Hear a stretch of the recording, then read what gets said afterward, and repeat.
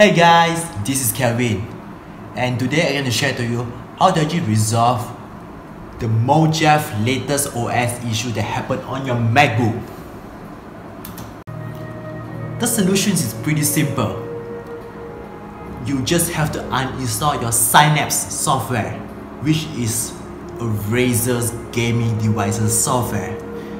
So I don't know, probably they don't just fix the bugs between this software and this new OS system. So if someone like me gaming and you have a Razer product that actually work corresponding to the Razer's software, which is Synapse, and this Synapse software actually causing the error to the OS system. So all you get to do is whenever you're able to log in to the OS systems, and within the 10 seconds you get into the launchpads and you faster uninstall the Synapse as soon as possible, and you're fixed.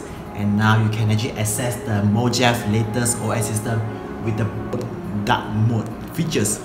Yes, so that's it, that's the solution, man.